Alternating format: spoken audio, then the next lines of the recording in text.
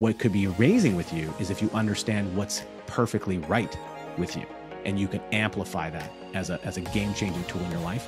Colby's done that for me. Welcome to the Wealth Strategy Secrets of the Ultra Wealthy podcast, where we help entrepreneurs like you exponentially build wealth through passive income to live a life of freedom and prosperity. Are you tired of paying too much in taxes, gambling your future on the stock market, and want to learn about hidden strategies for making your money work for you? And now your host, Dave Wolcott, serial entrepreneur and author of the best-selling book, The Holistic Wealth Strategy. Hey everyone, welcome to today's show on Wealth Strategy Secrets. We've got another excellent show today. Today we're joined by Richard Canfield. In 2009, Richard's life changed completely when he read the book, Becoming Your Own Banker, Unlock the Infinite Banking Concept by R. Nelson Nash. He knew this was what he had been looking for all his life. Nelson Nash became his personal friend and mentor, and Richard and his team now teach his powerful message of financial hope and control to North Americans.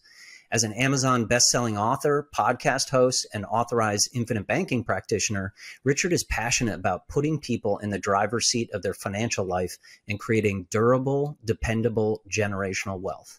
They work with families, business owners, and real estate investors to strategize how they can keep more of the hard-earned money that flows through their hands over a lifetime. You may already recognize Richard as the co-host of the Wealth Without Bay Street podcast and co-author of Canadian's Guide to Wealth Building Without Risk, as well as Cash Follows the Leader. Richard, welcome to the show. Super pumped to be with you, Dave. I'm just so excited to be here and to be able to try to add some value to your amazing listeners, your great community. And, you and I, before hitting the go button, we were talking about a lot of our unique similarities and our overlapping, connections, contacts, and just the way we kind of view and think about the world. So I'm just so pumped and excited to be with you here today and talk about something I'm passionate about, but something you are also uniquely passionate about. So it's going to be a ton of fun. Yeah, really grateful to have you on the show, Richard. I think listeners are really going to enjoy this one. And, like you said, just sharing these like-minded ideas with people so that they can get insights, and make better, decisions in their own lives and how that applies. That's what this is all about. So why don't we kick things off? And, for people who aren't familiar with you, tell us a little bit about your background, your journey, and how it all started for you. Well, I'll go back actually a long ways back. So when I was a little kid, I grew up in a very small farming community outside of Edmonton, Alberta, Canada, home of the Edmonton Oilers, if anyone's familiar. And so I grew up building fences, working on the farm, doing all that kind of stuff. I understood like hard work right away, and that was kind of our vision. We had a small family-based business. I was the heir to the portable toilet kingdom of Camrose, Alberta. So prince to the throne, as I like to say.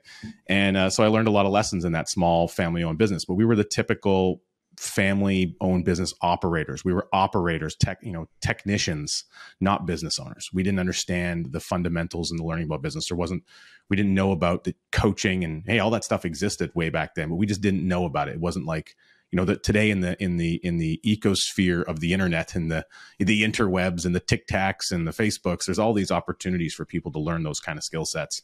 And, of course, with Strategic Coach, which you and I spoke about, that's an amazing opportunity to learn how to think differently in skill sets. And so we didn't have necessarily the access to those things. So we just kind of put our heads down and worked hard. Heads down, work hard, heads down, work hard. And that's kind of all we really knew. And so I learned a lot of lessons in that environment. And when I was quite young, I was actually known as the bank in my house. I always had cash available. I kept it and stored it, in my closet, and I would have family members, if they needed cash, even my parents needed cash to go out for the day or whatever, they just didn't have any available in their wallet. They would come to me and I would make them write an IOU on a piece of paper. What I didn't understand, though, is I didn't understand interest. There was no learning. There was no teaching about interest or charging interest or charging fees for late repayment. Like, I didn't understand any of those components, but I understand I needed to track the money. So I learned some things really early on in that environment. And some of that's because I'm, the youngest of, multiple kids. And so I got to see the experience of other people ahead of me. And I got basically some intellectual shortcuts about things I didn't want my life to be like, things that I maybe didn't, a track I didn't want to go down. And so I recognized that I needed to really kind of hone in on the money. And early on in my life, roughly when I was about 11 years old, my mom told me I had to start buying all my own stuff. I was going to get paid, although it wasn't like an official wage, and it was never consistent. It was basically money that they had available based on how, a seasonal business kind of shifted throughout the year. But I worked like a rented mule, and I would get paid, but I had to go buy my own things, my own clothes. I wanted extra food or snacks or things that, outside of just a house over your roof and food on the table, I had to do a lot of that on my own. It was one of the best things that ever happened to me.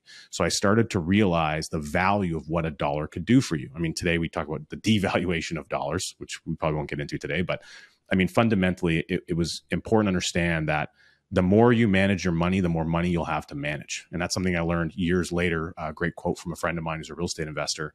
And so I was always watching the dollars in some way. And then I realized later on, when I started getting into personal development at a very early age, around age 19, I started doing my first kind of personal development programs, and some very high-end, intense type programs. I've done the whole walk-on hot coals thing and all that kind of stuff. I started to realize what do I want to do in the world? How do I want to show up and add value into the world? And what really connected with me is, if people had a better understanding of how to manage their money and how to take control over their money, how to be in the driver's seat of their money, they would have the result of that behavior. They would have more money. And if they have more money, well, then what's the ripple effect of that? What's the reduction in stress? How does it improve their relationships with their spouse, with their children, with everything that's going on? And if we can pull, stress is probably the number one health issue that people have. And if we can reduce that in some way, well, what's the number one cause of stress in most households? Well, it has to do with money. And so if we can solve some of that problem, even a little incremental bits at a time, because the journey of 1,000 miles begins with one step. Well, in your financial life, you got to take steps to improve it. I mean, there's just no other way around it. And so that whole drive and experience, it led me into investment in real estate. It led me to become a bunch of, real estate groups and organizations and continue my personal development journey. And then leading up to 2009, a really good friend of mine and co-host of our podcast, and a co-author of our books, Jason Lowe, amazing guy. He's, without Jason, I don't know where I'd be today, but he introduced me to this book, Becoming Your Own Banker. When I got this book in 2009, at the time I was a licensed realtor in my local environment. And I was only into my second year of doing that, really actually it was probably 12 months into doing it. And I read this book, and I had this, you ever had that experience, Dave, where you're just like really, really angry and frustrated, but you can't put your finger on it. You don't know why. You've had that experience? Yes. Yeah. Maybe some of your listeners have had that experience. And so I was like that. And I was having I got this book in the summer. It was a very busy real estate season for me. I had a lot going on. And so like a lot of people read this book in like 2 to 3 hours. I read it over 2 weeks because I would start, stop, start, stop, start, stop. And what I realized is after that, I started getting like kind of snippy with people. I had like a chip on my shoulder, and that's not really a lot like me, but I couldn't figure out what was going on. What I realized was happening later on, it came to me later, is that I knew fundamentally I needed to teach people what was in this book. I didn't know it was in the book. I didn't know it before I got the book. I didn't know. And what you don't know is a big problem.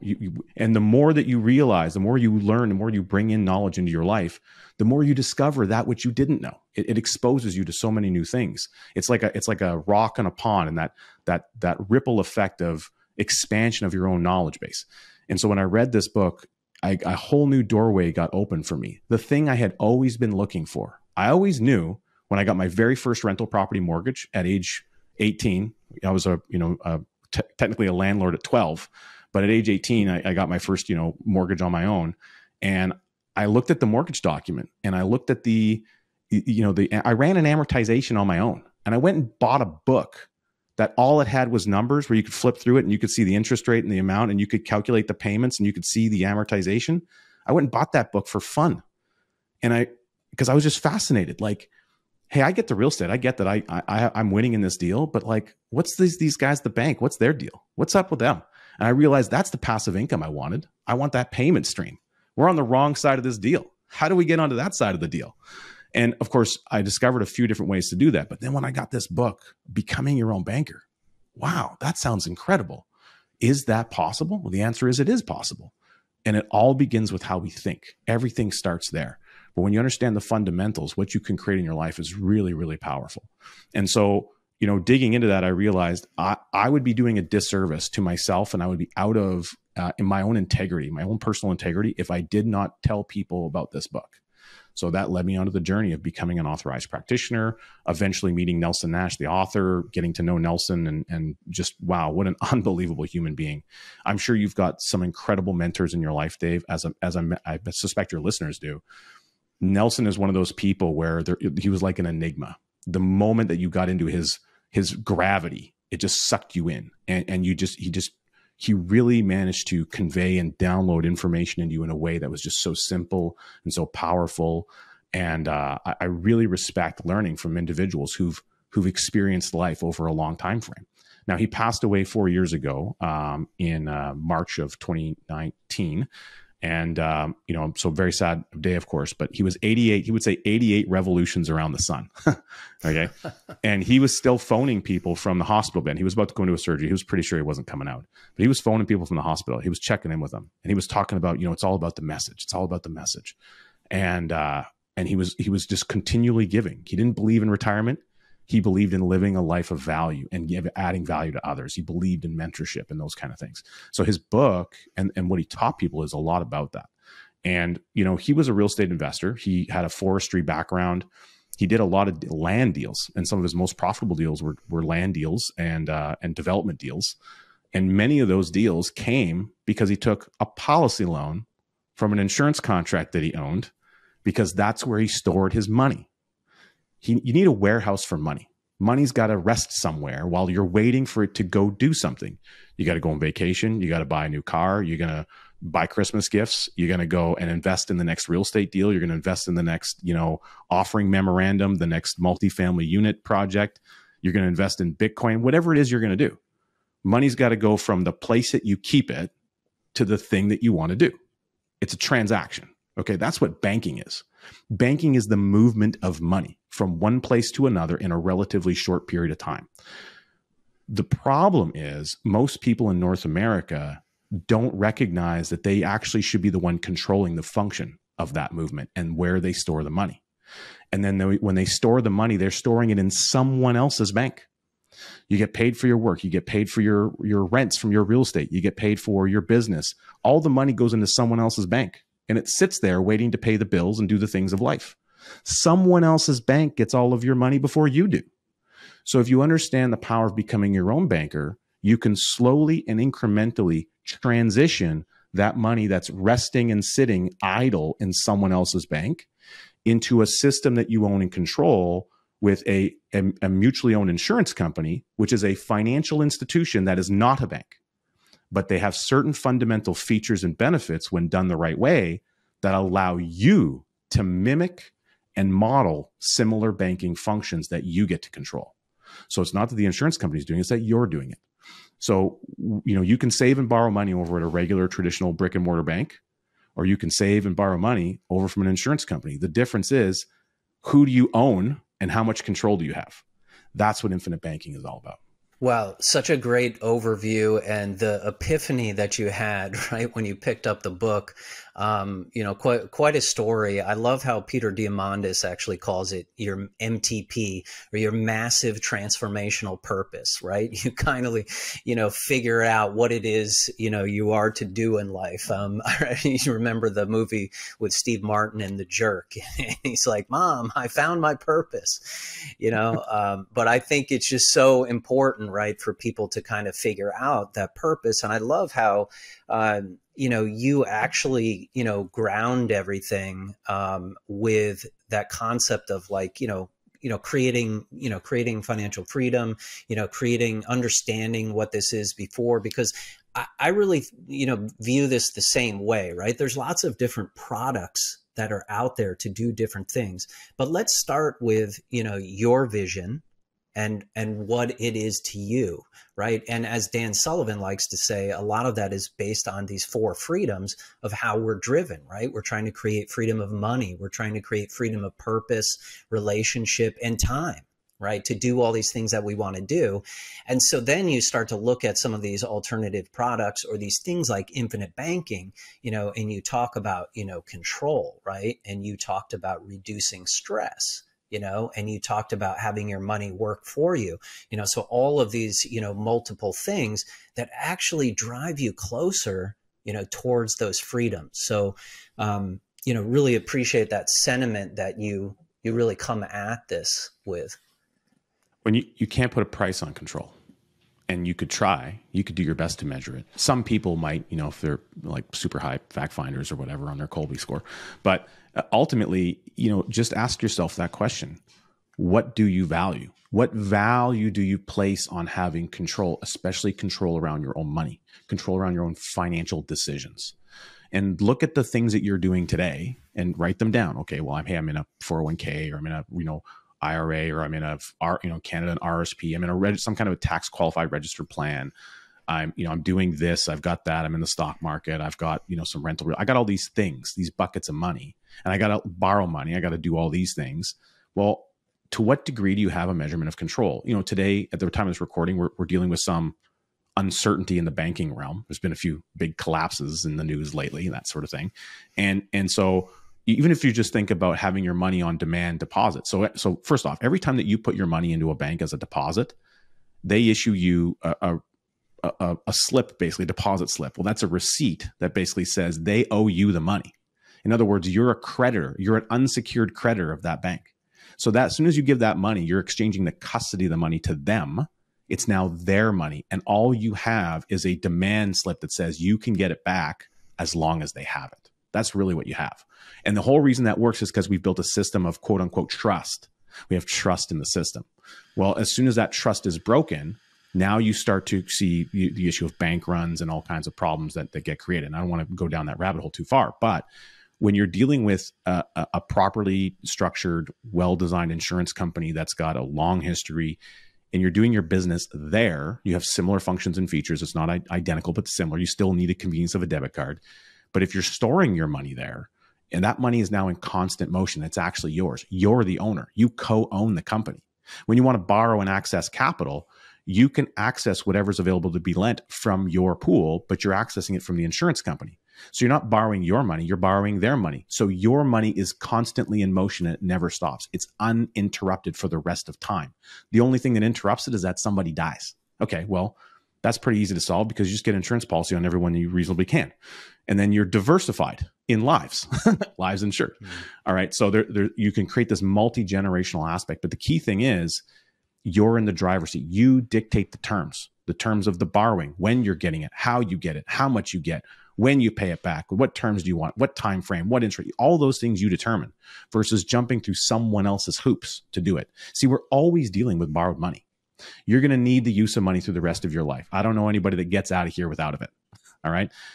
One day we're going to graduate, and up until today and that day, we need the use of money. Okay. We can agree on that. Well, we got to store it someplace while we're waiting for it to do things. Would you rather store it in someone else's system where they earn all the profits and the revenue? Or would you rather store it in a system where you have ownership and control, where you get to share in the profits with a bunch of other people who are just like you? And the worst case scenario is that somebody dies. Well, that's always the worst case scenario. In one situation, you got to deal, your family's got to deal with the money in the bank. In the other situation, they get a tax-free check. Seems like a bit of a no-brainer. Yeah, good points, Richard. So I'd like to actually back up a step, okay? And I think there's so much confusion in the marketplace on, what even is infinite banking. It's actually called many different things. There's a lot of confusion in the marketplace. We can have that discussion on another day. But what I want to do is just make this really practical for the audience, right? So just give us your, definition of, what is infinite banking? What even is it, right? Can you explain that? And then let's jump into some very practical examples of how people could use this in their lives. Yeah, so I'm gonna go right to the source, which is Nelson's book, Becoming Your Own Banker, right on page 3. The whole idea is to recapture the interest that one is paying to banks and finance companies for the major items that you need during a lifetime, such as automobiles, major appliances, education, homes, investment opportunities, business equipment, etc. This book, or the Infinite Banking Concept, is not about investments of any kind. It is about how one finances the things of life, which can certainly include investments. That's what infinite banking is. Infinite banking is, in my definition, I would say, it is a way of life. It is something that you do. You are always banking. It's just how much of it do you control? With the infinite banking process and the concept implemented in your life, there's some mechanical tool related aspects there that are required to implement it. But the actual act of doing it is something that you do on an ongoing basis for the rest of your life.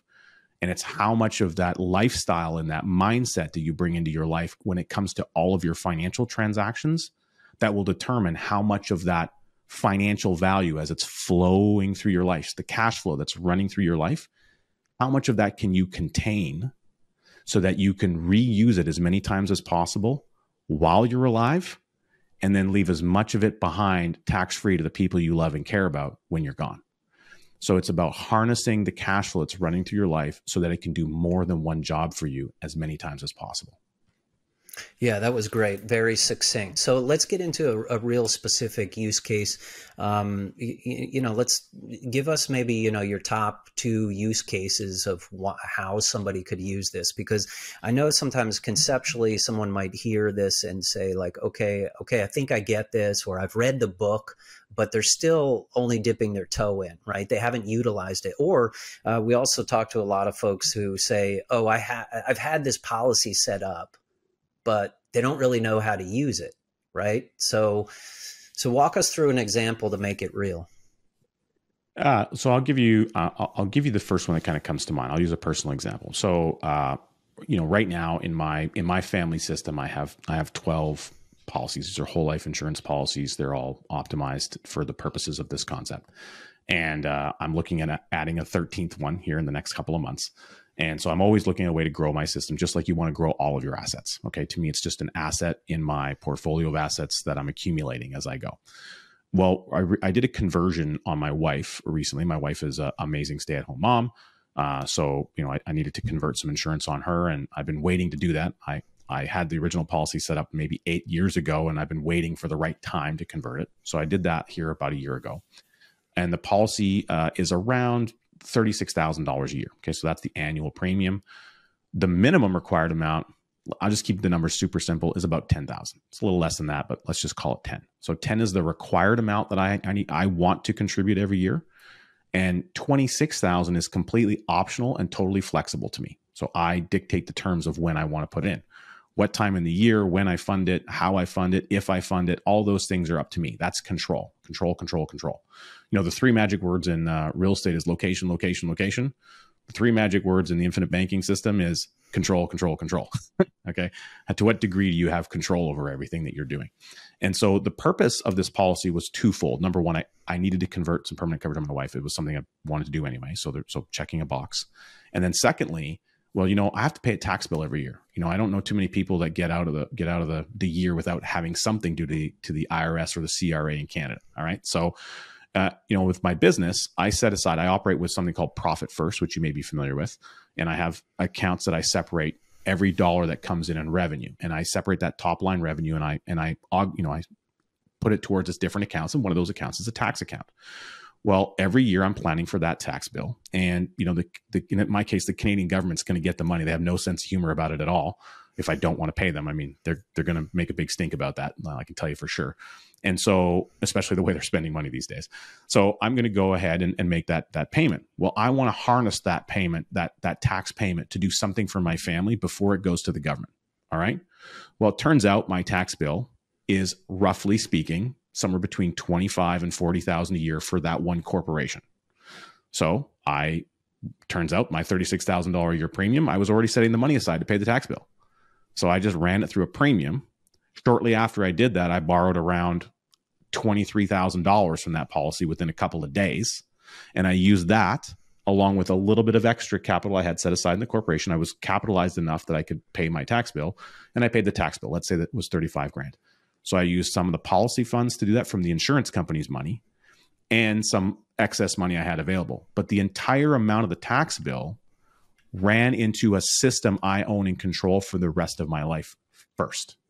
In the process of doing that, I instantly created about $120,000 of additional permanent whole life tax-free death benefit on my wife in one shot.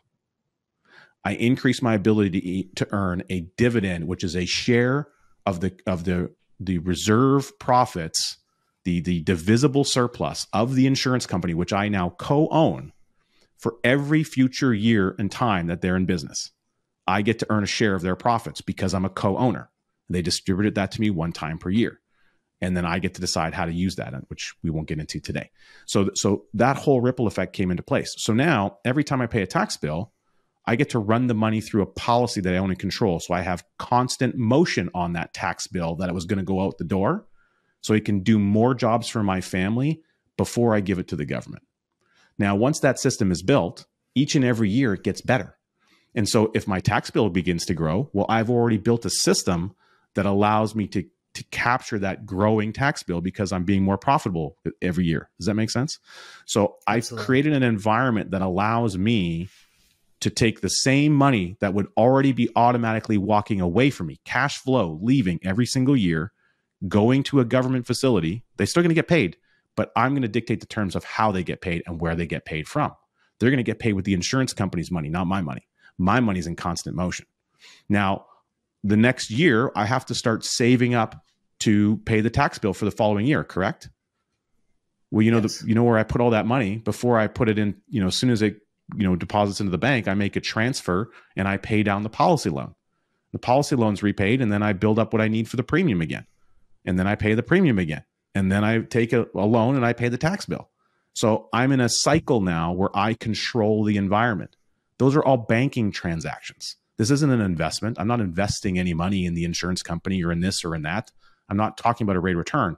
I'm talking about containment of cash flow for as long as humanly possible. So you're taking on the control there of your capital, and then you're putting it to work, adding more velocity to it by putting it in the policy before you have to make that future payment. And in addition to that, you're also creating, more value through the life insurance that you set up as well.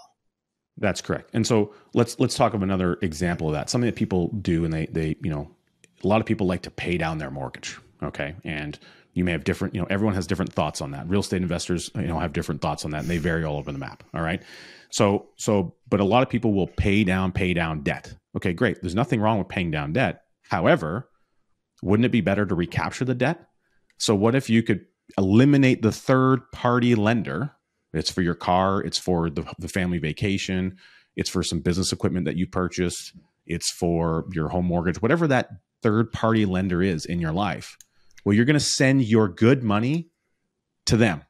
Well, before you send it to them, what if you ran it through the insurance company system that's built and designed by a proper professional, access the insurance company's money to get rid of the debt? Now you've transposed who has the debt.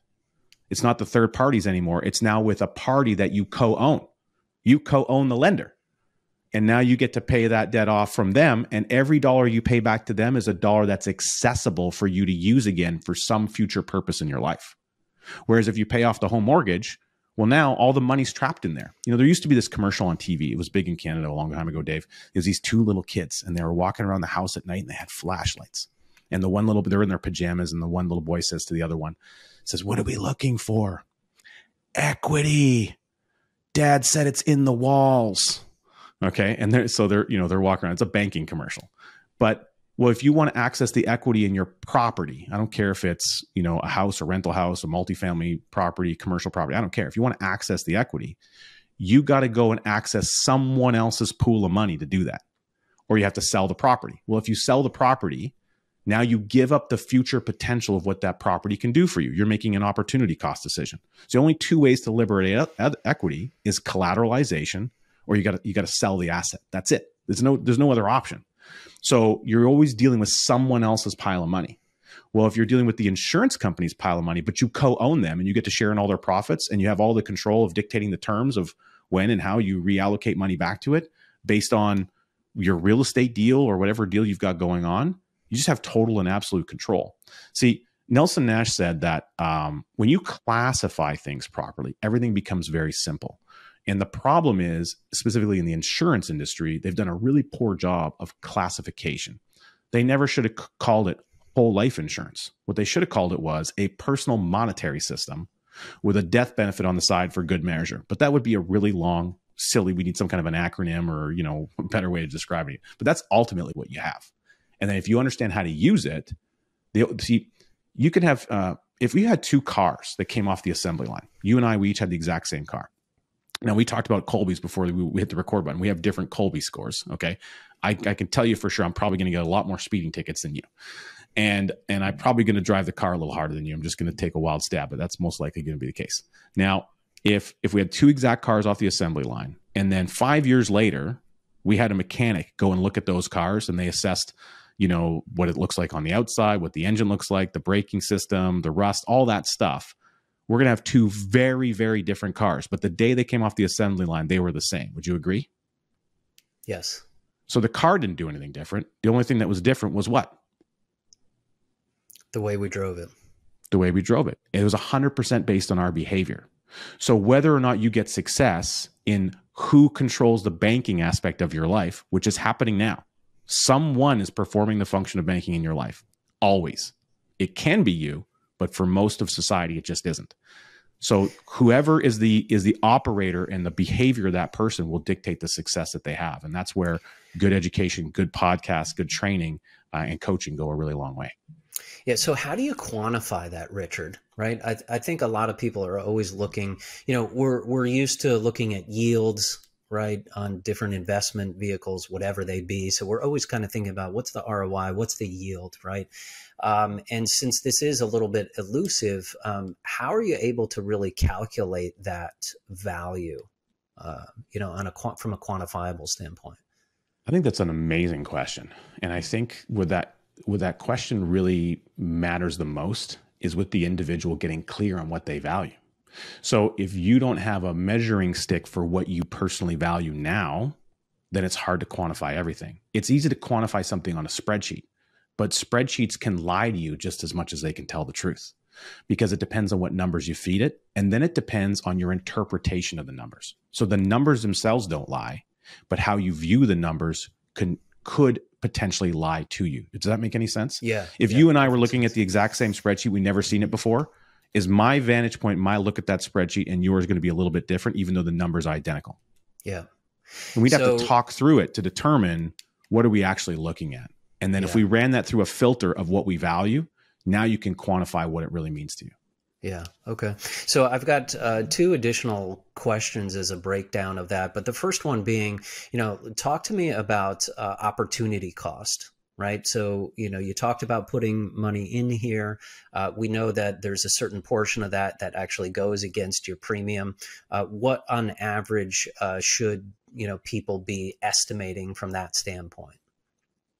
Okay. So opportunity cost, and then, kind of like how much to put into premium. I think it's kind of two separate questions there. So I'm going to talk about opportunity cost. Opportunity cost shows up to us in a lot of different ways, specifically if you're, real estate investor, you're an investor, you're looking at that, and a business owner looks at it differently, I think, than the rest of society. But just fundamentally looking at your capital, you're going to take, let's just say you're going to take, $5,000 and put it towards a family vacation.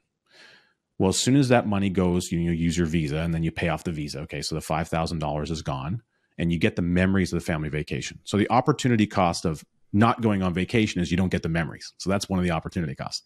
Financially, though, that $5,000, well, if you're 40 years old and you're going to live until 90, well, you've got 50 years of future earning potential on that $5,000, don't you? And if we just use a very simple amount, I don't have a future value calculator on me, but let's just say it was at 4%, roughly, just to keep it super simple. Well, you're probably looking at about a $25,000 to $30,000 decision. So that means that $5,000 vacation today is actually worth, let's say, 5 times that amount in your future. And it's a matter of whether or not you were able to contain the money. So if you have a containment facility for the money that is in constant motion and always growing for you, you can harness and capture that spending power's opportunity cost in a way that you could never do before. So that's one way that again, isolating IBC, infinite banking concept versus say an investment are different, because investments First of all, Nelson Nash's definition of investment was something you know a great deal about. Anything else is speculation. Most people call the investments that we do today, they're investment products. That doesn't mean they're an investment for you. What it means is it's something you can invest in, but you're actually speculating on the end result. Whereas if you're well-trained and educated in a niche area and you're highly knowledgeable about that, now you can make a fundamental good decision that is an actual investment. So that's the big kind of defining factor. So if you're going to access money for a $50,000, private mortgage or $50,000 piece of investment real estate, well, the money's got to come from somewhere. And if it comes from your cash, well, now you're making a decision that you can only do one job with that 50 grand. You can buy that investment property. But once it's in that property, now you can't really get it back out again to go do the next thing. It's tied to that asset. Whereas if you were able to get the money into, let's say, a well-designed policy first, and then you could access the exact same $50,000 from the insurance company's money, OPM, well, now you've got money working in two places: in the insurance contract, constant motion for the rest of time, and you got the exact same investment deal. So now you can do two things at once effectively. And you also have a massive amount of protection, tax-free, wrapped around the whole environment, which you otherwise wouldn't have in the first example. So that it goes to control, it goes to opportunity costs, and it goes to the utilization of efficiency of your money. IBC is more about efficiency than it is about investing. Investing is something everyone should be looking at doing, but not unless they're knowledgeable about that which they are doing. Yeah. I think some people get mixed up too and think it's maybe one versus the other, right? Mm-hmm. But the idea here, what you said, which is so powerful, is that you're actually taking the same dollar and using it twice, right? And if you follow the ultra wealthy, and what they do so well is, it's all about creating multipliers, right, with your money, and it's doing multiple things. And you've already talked about probably a dozen different things that I could talk about here, like creating legacy wealth, creating tax-free growth, creating a tax-free income stream and retirement, having the power of liquidity, just to name a few. So, when you encapsulate all of those and then think about the value of that, and then to your point earlier, how does that really align with, what's most important to you? I think that's how you can place the value on it, which is powerful. Now, I'd love to share something that you highlighted on about that legacy piece. And can I tell you a quick story about something that actually happened last night? So last night I had one of the most epic conversations with my wife we've had in a long time. And it was just phenomenal. We actually talked about maybe launching a podcast together, which is kind of cool. But we were putting the kids down. So my kids are 5 and 7, and they both had a karate belt test and got a new karate belt yesterday, which was great. And so, my wife was putting my son down. Later, we were talking about it, and somehow the question came up about, why is our family awesome or whatever? And in my son started talking about, well, there's a lot of reasons why we're awesome, and it's because of you and this, and hey, you're able to stay at home, and dad works from home, and we have, we're able to go on vacations and do these things, and a lot of that's because of the family banking system. So we're late at night, and my son's volunteering this information to my wife. So let me talk to you about the fundamentals of legacy and thinking differently and how we approach things. Now, I know you have triplets. I know you've got a number of kids, and you're probably going to be getting into grandkid zone pretty quick. So we could have a whole fun conversation, I'm sure, about that. But when it comes to legacy, so I started teaching my kids, as soon as my daughter was about 2.5, I have found an opportunity in a storybook I was reading her at bedtime to start talking and introducing the idea of the family banking system, the family piggy bank. And so now when we go on vacation, we have a family banking meeting. Now my kids are still 5 and 7, so it's not like we take like 25, 30 minutes to keep their attention. They get a treat. All right. This last family banking meeting, we talked about passive income. We talked about books and how the books that daddy's been writing, they're going to create a long-term passive income. And we talked about active income. And so when I'm standing in front of a computer screen in my office and there's, a camera on, that doesn't look very active. Whereas when my wife is building a cool art piece out of wood in the garage and that she sells, and someone comes and brings physical money to the door, the kids can recognize activity level that produced a result. Does that make sense? So yes, the visual connection of that. So we talked about active versus passive income, and we talked about the family banking system. So anytime that we go do something fun, we go out for dinner, we go and the kids get to do a cool experience, we go on family vacation, I always bring it back. I said, so kids, why is it we're able to do things like this again? And they both go, because of the family piggy bank or the family bank. Oh, awesome. High five, big hugs. And it's like, what do we have to make sure we do? We have to put the money back in, Dad. Oh, great. Why do we have to put it back in, kids? So we can use it again later. Now, do my kids know about what a bank is? Do they know what an insurance contract is? Do they know what an investment is? And do they care about any of that stuff? The answer is no.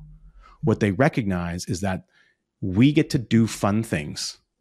It all comes from a reservoir, a warehouse, the money pool, our money pool.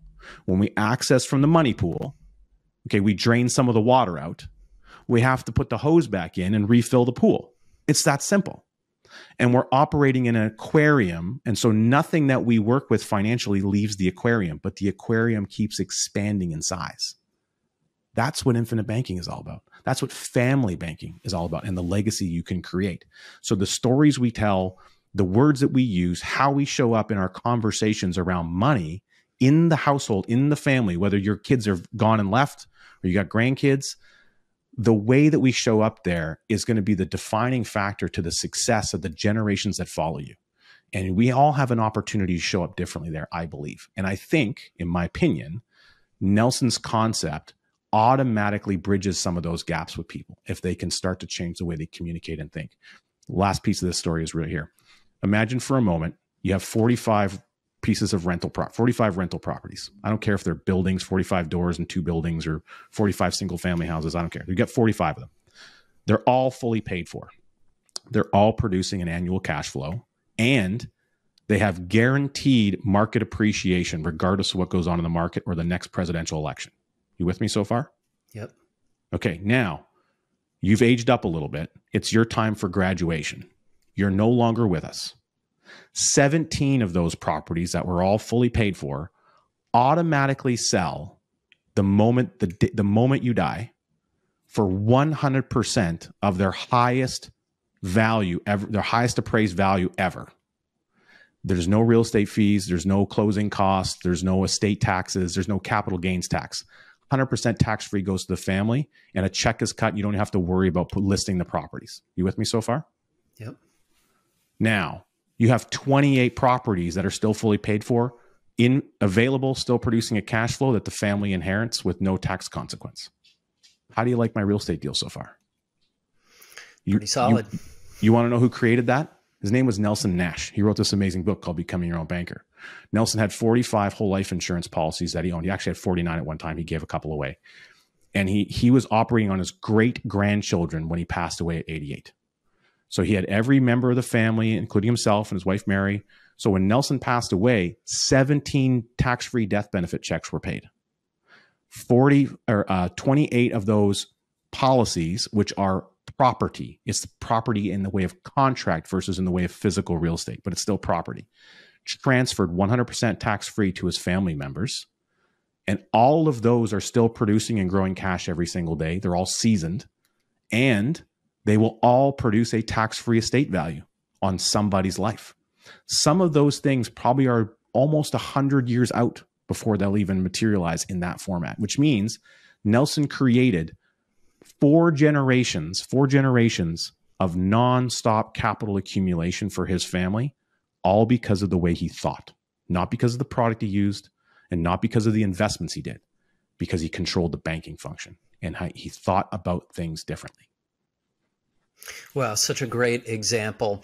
I want to ask you another question, Richard, that I think a lot of people struggle with on this topic if they want to actually proceed. It can be challenging to figure out, what do I figure out in terms of my premiums, right? What is that size of the bucket that I want to create? And there's lots of different ways to look at it. So love to get your thoughts on that.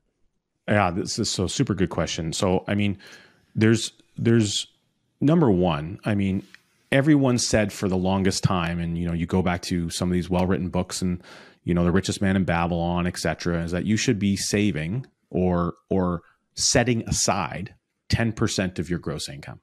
Okay. Well, so first of all, if you've been able to do that, you're ahead of the game than most people, because a lot of people just aren't doing that. Okay. So congratulations to you. So, but why would you stop at 10%? So you could start at 10%, but there's no reason you can't incrementally increase that. All right. So set a good goal, set a good target. If you don't have a good goal and a target, I can tell you, you're not going anywhere.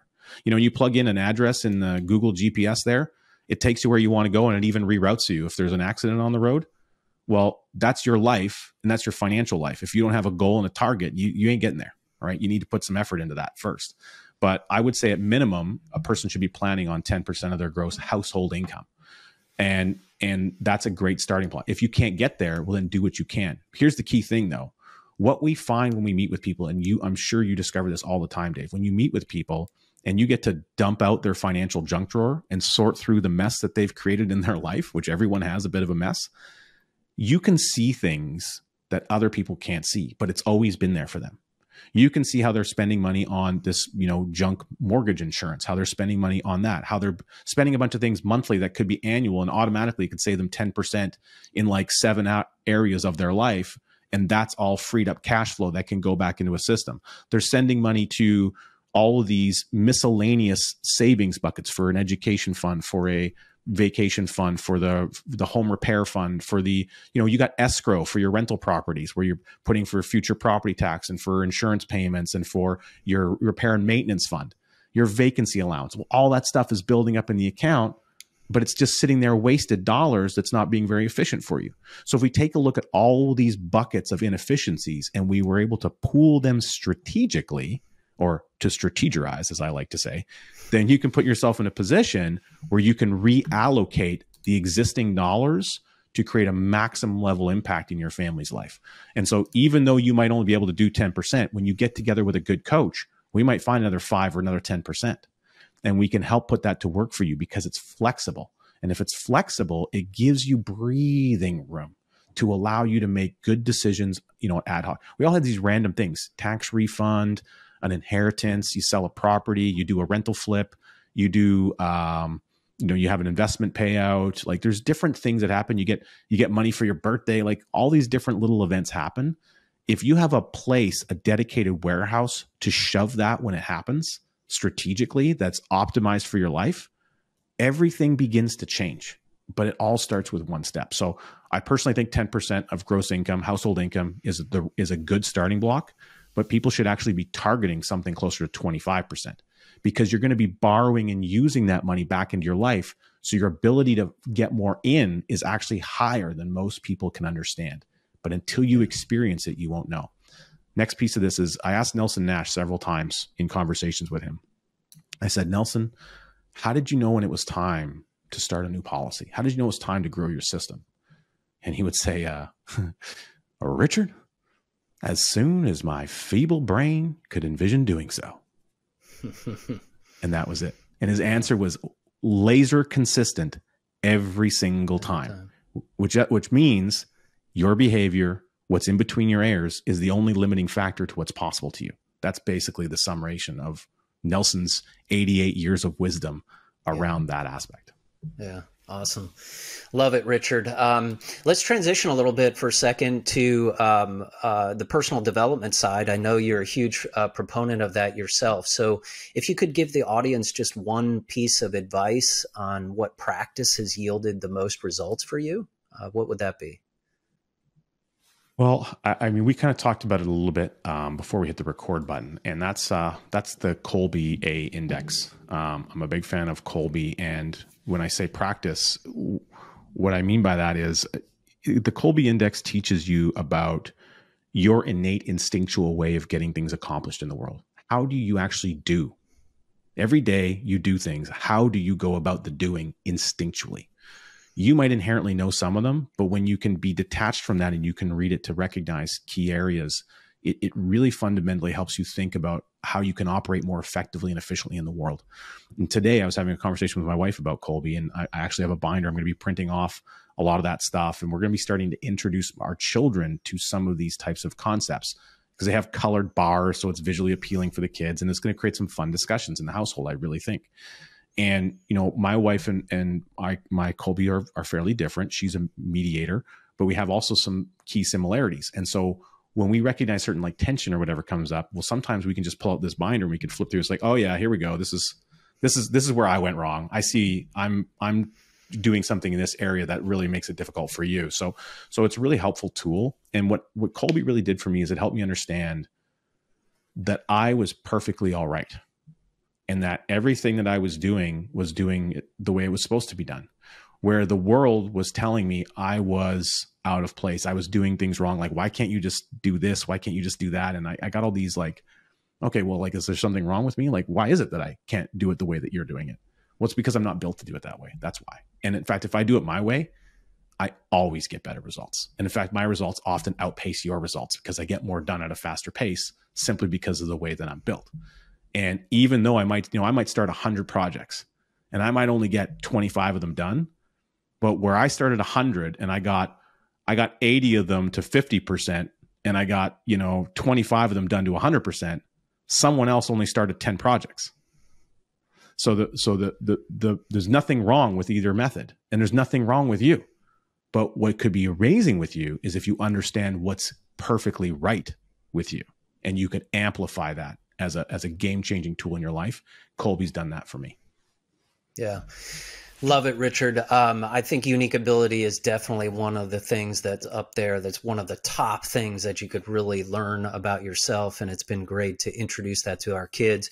If listeners are interested, we actually had Julia Waller on the show. We talked about unique ability and we got deep into the Colby test. So go back and check out that episode, which is really awesome. And I know it's been amazing creating a team that also, works, in harmony with unique ability, as well as with our family too. And as our kids kind of grow up, having that understanding of a unique ability, I think I love the word harmony, right? It just creates so much more harmony in the household versus having friction to say, someone's just wired a certain way and they want to do it a certain way. And I've actually gone also on a couples workshop with my wife, and we were able to, work through each of our Colby scores. And, we're just so much more, congruent and understanding, because of those things. And I only wish I knew that 25 years ago. So right. Thanks for sharing that, Richard. Really awesome. And, really appreciate you coming on the show today, providing, so much value for everyone, so much, wisdom and insights from Nelson and from your own journey. I think it's really, really powerful. And if people would like to, connect with you, learn more, what is the best place? Well, what I'd love to do is offer everyone a copy, free digital download of our most recent book. We're launching another one here shortly, but our second book, Cash Follows a Leader, is available. It's a nice, quick, easy read. It's got some great pictures and images in it. And they can go to cashfollows.com. That's cashfollows.com, and they can go ahead and grab that. A ton of great resources in there. And, I'm pretty easy to get a hold of as far as that's concerned. You can also go to our podcast, Wealth Without Bay Street. We're on the YouTubes at wealthwithoutbaystreet.com/YouTube, nice and simple. And, one last thing I would really recommend people do, Dave, if you don't mind, is, Nelson, everything I do and all the good in my life, almost all of it has stemmed somehow from getting to know and meet Nelson Nash. So I really want to share what I think that ripple effect can do for other people. And there's a great documentary film that we commissioned on Nelson Nash. It's called This Is Nelson Nash, the creator of the infinite banking concept. And you can go to nelsonnashfilm.com. It's 1 hour well spent. If you want to get connected to the idea of money and talking about money in the household with your spouse, it's a great thing to sit and watch together, cast it onto the smart TV from YouTube, and you go to that website and you're really going to learn a ton and get to understand the impact of what this type of thinking can really do for your family over an extended period of time. Awesome. Thanks so much, Richard. Really appreciate it. Thank you, Dave.